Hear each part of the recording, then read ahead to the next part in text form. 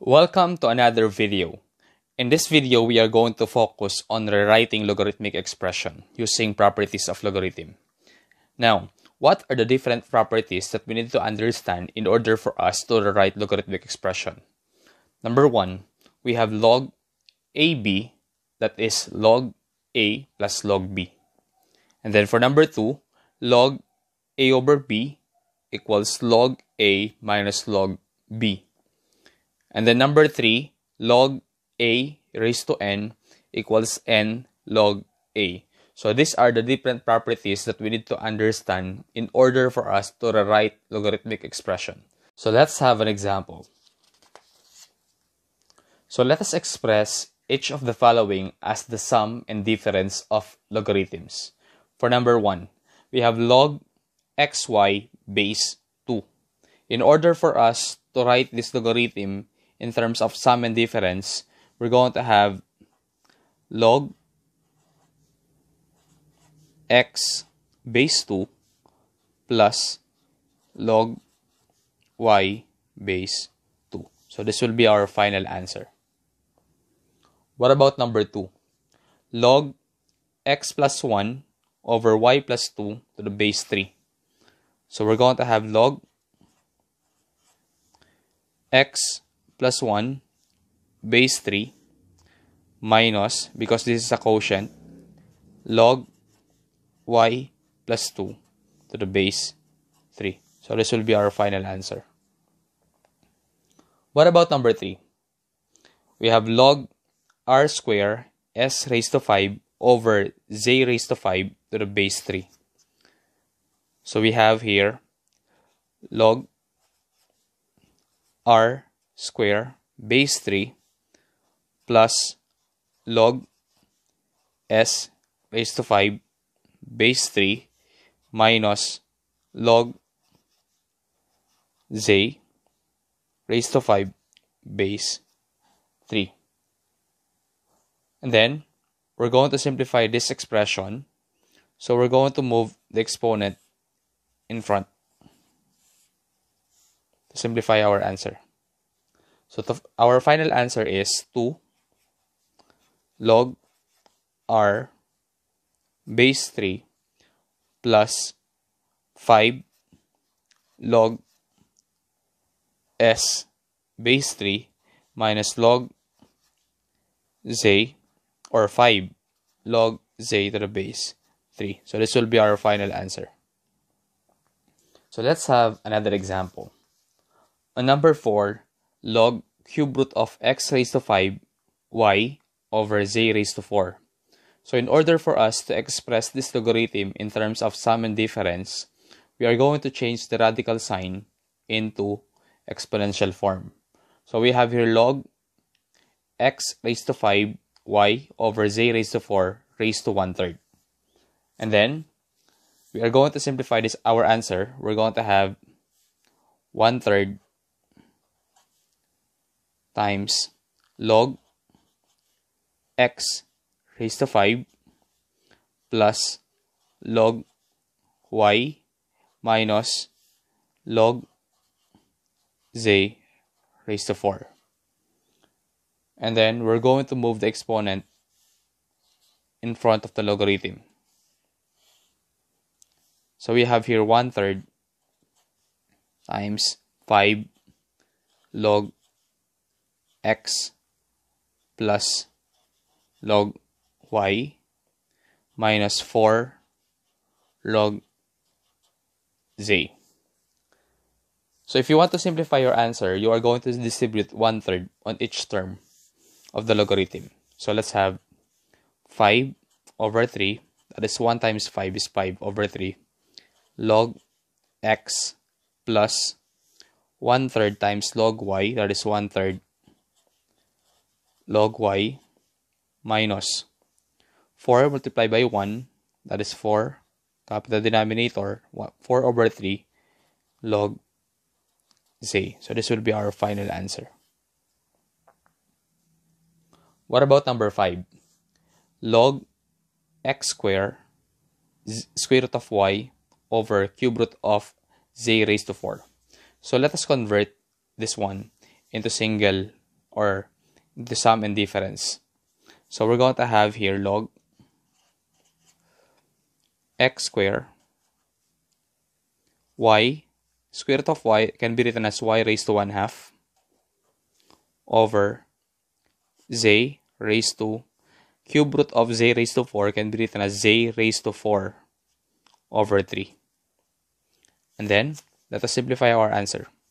We have log x squared plus log y raised to 1/2 minus z, or log z rather, raised to 4 over 3.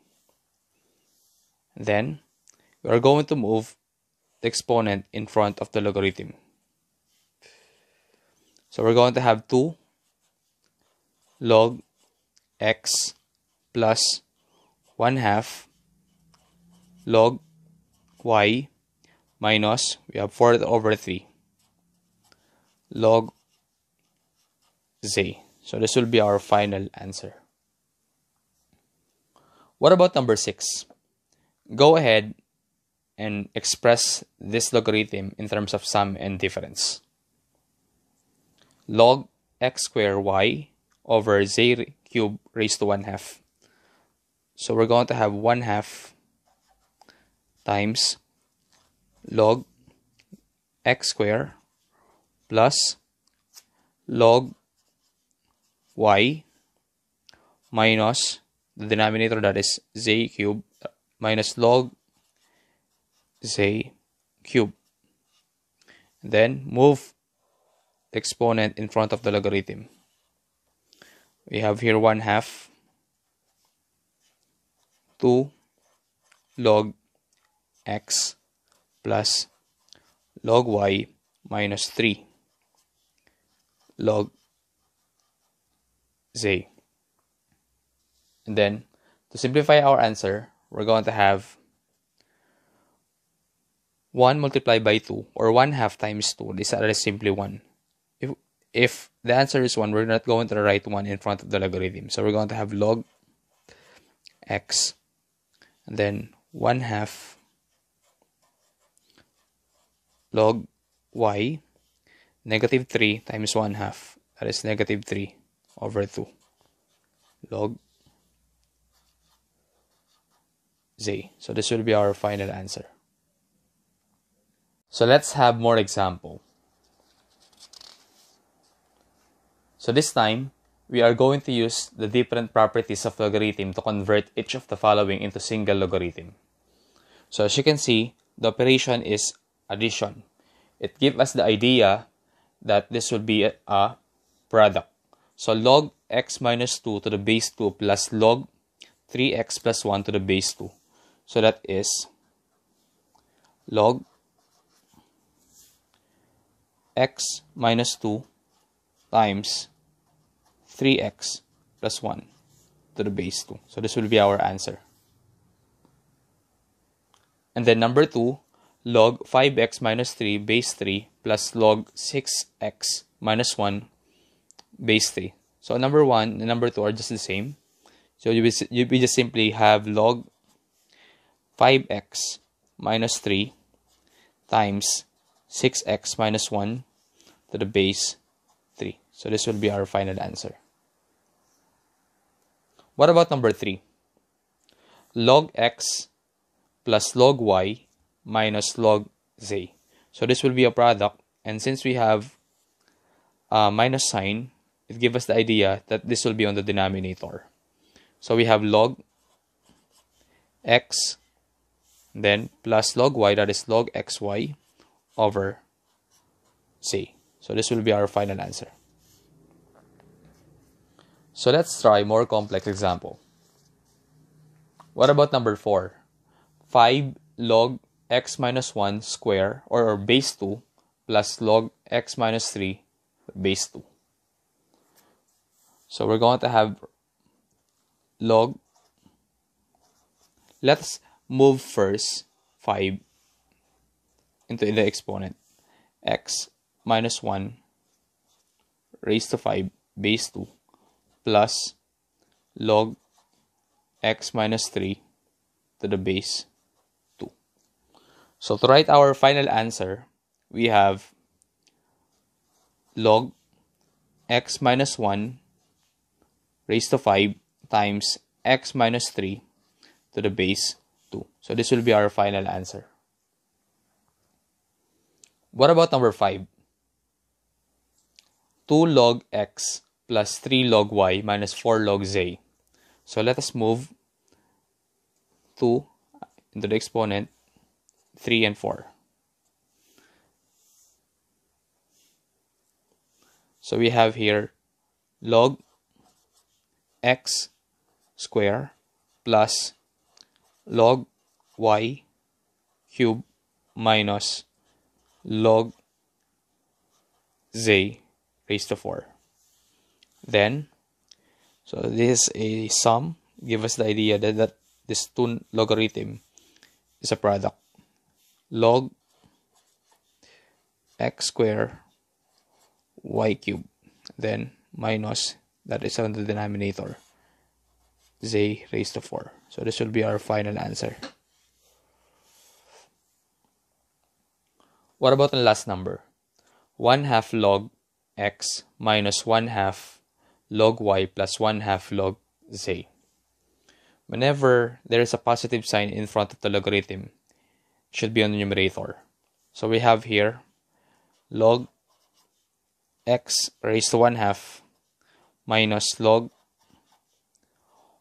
y raised to 1/2 plus log z raised to 1/2. So again, whenever there is a positive sign, should be a numerator. So we have log x raised to 1/2 z raised to 1/2 over